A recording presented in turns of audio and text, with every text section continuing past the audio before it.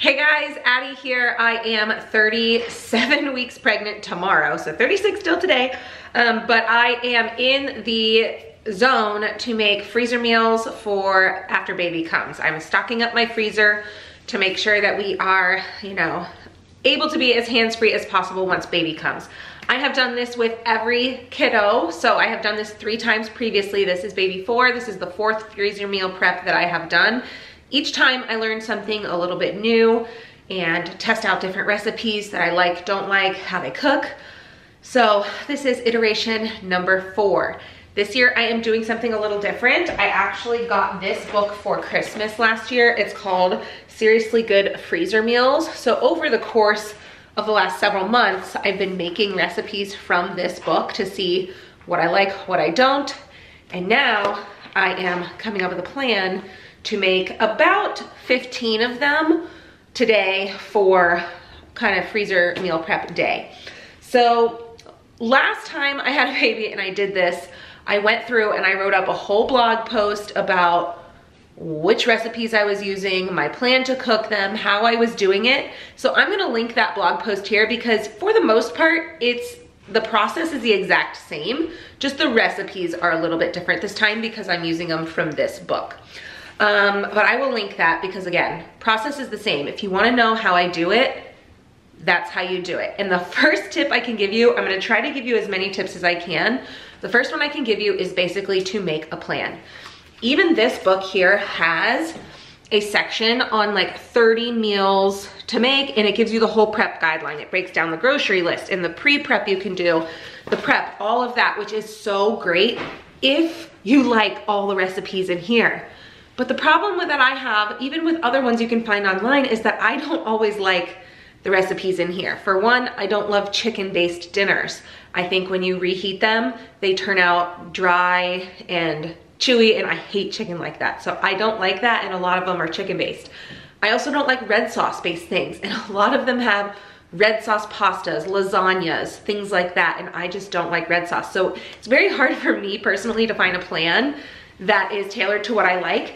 This one has several that I do like, but it double batched a lot of them, and I just only want single batch. So basically, even though there's a plan laid out here, I still had to go through and update all the ingredients to make sure I wasn't buying too much. I had to update the pre-prep so that I wasn't prepping the wrong things. I had to take out ingredients for the meals I'm not doing. For example, we don't eat much fish here. So making the dill tilapia tacos, that would be a waste at my house. We don't eat a lot of pork. That would be a waste. The chicken dish would be a waste. So you know what I mean? So definitely, no matter what plan you find, if you find a plan online and it needs to be tailored to your needs, make that plan. If you just pick a few recipes like I've done previously for the 3 times that I've done this previously, you can look at my plan, you can take the recipes you like and make a plan from there, whatever you desire. Today is prep day just for dinners. I have done previous prep days for breakfast. I have waffles in the freezer. I have French toast in the freezer. I have pancakes in the freezer. I have breakfast burritos in the freezer. Breakfast is like one of those most underrated things, I swear. Breakfast, especially handheld ones, or things you can give the kids on the go. So I just can't tell you. Make sure you do breakfast. That's another tip. I have shredded meat in there to make easy lunches and stuff. So I've done some prep already. This is the big dinner prep day. Next tip number 2 is once you pick your recipes and you make your plan, before you actually go for cook day, so like last night I did this, I went through and read each recipe. Got familiar with it, I read through the plan, just to make sure I wasn't missing anything. There is a pre-prep on this, so it basically tells you, you can peel onions in advance, you can wash carrots in advance. And so I did that. This is the stuff I did last night. I washed my cilantro, I got my onions peeled, I washed my celery and carrots, got those all ready to be prepared.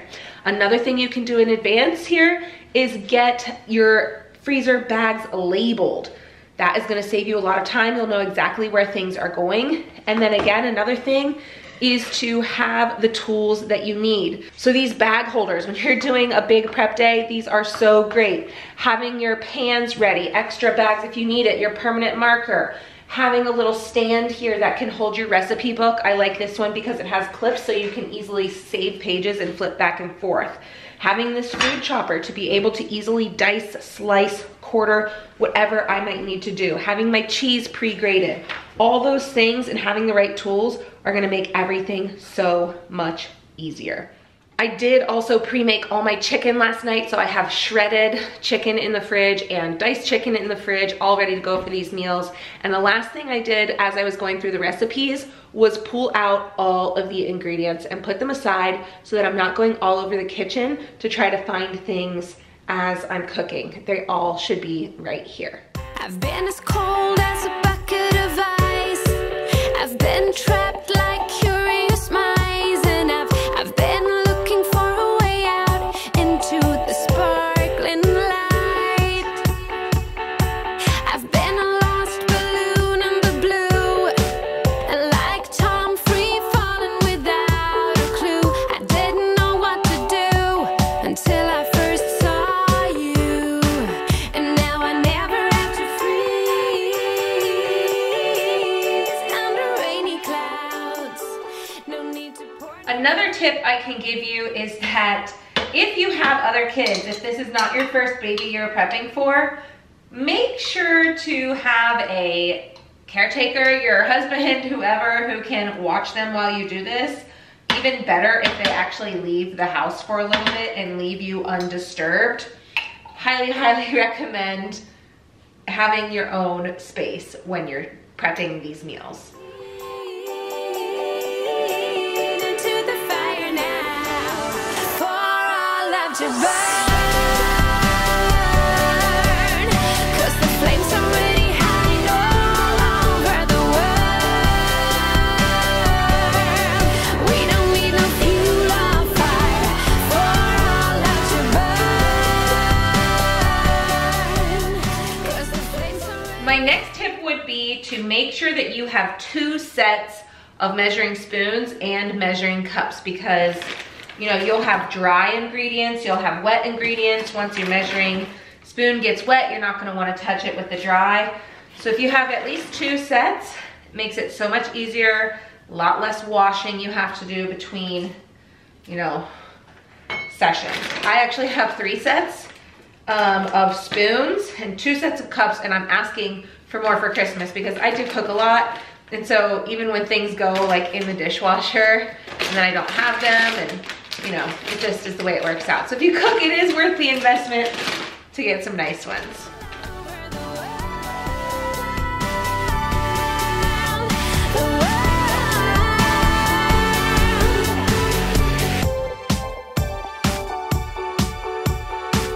I've been so deep down under the ground, looking for answers I couldn't find. So far from home, down in the world below. Hey, now I can reach out and touch the sky, 'cause you make me fly like a hummingbird into the night. Just had no clue until I first laid my eyes on you, and now I never have to freeze under rainy clouds. No need to pour no gasoline into the fire now, for our love to burn. 'Cause the flames are already high and all over the world. We don't need no fuel or fire for our love to burn. Yeah, the flames are already high and all over the world. All right, I'm getting ready to seal my first little batch here. I made 2 batches of cilantro lime chicken taco mix. So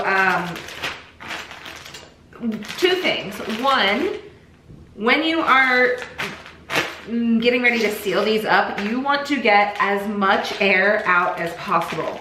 It will yield the least chance of freezer burn, of just like holding the freshness and being the best meal. So get as much air out as you can when you are like going to seal it. And secondly, sit when you can. So right now, this is a part in the process that I can sit. And so I am doing so, because let me tell you, when I say being in the kitchen all day on your feet, especially when you are 36, 37, 38 weeks pregnant, it is hard on your feet, it is hard on your back. So sit when you can. I just have a little seat here, and whenever I can, I will just take a minute to sit on it and give my feet and back a little rest. You can, if you really want to, you can get like a little straw and you can put it in the little corner of your baggie, like the last little section, and you can literally squeeze or suck the air out. And it will get just that little bit of extra air out that you might not want. You don't have to do that, but just if you really want to be really good about the air. And so also going along with the sit when you can, wear comfy clothes, wear comfy shoes. Your comfiest shoes you have, and wear shoes, because even though you're at your home, you don't have to wear shoes necessarily, but if you do, you'll get that little extra padding and support on your feet. That will be a game changer in the long run after hours of doing this. So again, little tips here and there. So I've got these done, and remember, as I said, make sure you label beforehand, and don't just label with the name of your recipe, label with the instructions for cooking too. So this one is basically thaw, reheat, and then you can also label it with what you want to serve it with. Serve with corn tortillas, cilantro, lime wedges. You know, just to trigger for your mind on cooking day, here's what I need to have in my pantry if we're gonna have this meal. And then another tip would be, when you go to do this, guys, make sure that you have room in your freezer to put these things. Like, you need room to be able to put them, and when you put them in, freeze them nice and flat. Find a space, clear a space in there, or get a cookie sheet and put them on it, so that when you store it in there and you first freeze it, it is nice and flat. It will save you so much space. You'll be able to fit so much more in your freezer, and when you go to pull it out, you can easily read the things on the front. Definitely make sure you do that. All right, so that was cilantro lime chicken. Now I am moving on to teriyaki chicken. When you're making these freezer meals, another thing that can happen is it gets crazy very, very quickly. And that's totally fine, it's gonna happen. But one thing I do to kind of eliminate on some of the dishes is I reuse bowls and things whenever I can. So like this bowl right here is what I used for the cilantro lime tacos to kind of mix it all together. I just gave it a rinse in the sink, I didn't wash it, wiped it out, and then now I'm reusing it here. So just, it avoided me pulling out another bowl, another thing to wash, unless you have like a dishwasher who's sitting at the sink while you are cooking, which most likely we do not. I would recommend doing that. Couple other things. So on meal prep days, if there's something that needs to go in a skillet, I prefer using my cast iron over anything else, because when you're done, you just wipe it out to clean it. Again, it's just easy to move on to the next thing if there's another meal that's gonna need to have some sort of like, you know, skillet action before going into your bag. And then secondly, on meal prep days, even if you like to have fresh garlic, you know, normally, and press it and dice it yourself, on prep days, get yourself anything you can to make it easier. The pre-minced garlic, the ginger paste, rather than the you know, ginger that you have to peel and then chop yourself or grate or whatever it is. The pre-shredded cheese rather than the blocks that you shred yourself. Those are all things that I normally do, you know, myself. I shred my own cheese usually. I usually like to grate my own garlic and my own ginger and that sort of thing. But on meal prep days, just make it easy on yourself. Little nonsense is what I need. Now if you wanna get the best of me, got you smiling, that's for sure. Funny how you had the best of us. I don't know if I'll make it home. I don't know, not like I care. All I know, sound of this goal. Only know I want the testify. So I dance the night away when nobody's awake. I'd be the last to stay. I dance the night away no matter what they say. Dance the night away when nobody's awake. I'd be the last to stay. I dance the night away no matter what they say. 2 a.m. and you lost your friends. Pretend I don't know how this night will end. I feel your heartbeat, the DJ plays. Oops, I did it again. I don't know if I'll make it home. I don't know, not like I care. All I know, sound of disco. Only know I want the best of us. So I just finished up. Everything is now pretty much a disaster, but my kind of final tip to you is if you have someone who is willing to clean up for you, give them the chance to do that. If your husband or partner or whoever will do cleanup, then just let them do it. Sit down, put your feet up, give yourself a break. That's what I would say to do. If that's not the case and you don't have someone who's helping you clean up, then I would say take a break yourself first. Sit down for a little bit, listen to a song, do something, and then clean up after that. I know that can be hard because once you sit down, you don't necessarily want to get back up, but you've been on your feet for so long, like just give yourself and your body a break so that you can function later in the night. I promise you, you really need it. And now, that's it for the video. Questions in the comments below.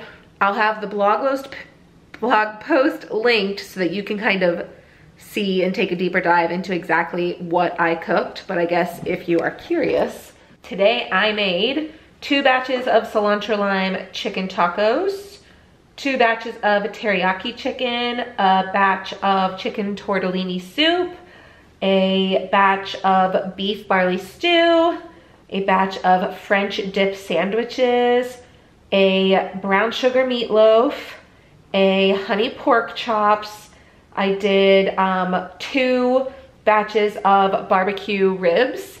I did a bacon pork tenderloin, a batch of maple Dijon chicken, and a coconut cashew basil curry soup. So that is what I made today. It's all already in the freezer and stuff, and that's it. So hope this gives you motivation. I hope my blog post can help you with your planning and prep. And I swear this just makes postpartum life so much easier. So that's all for today. I'll see you guys next time. Bye.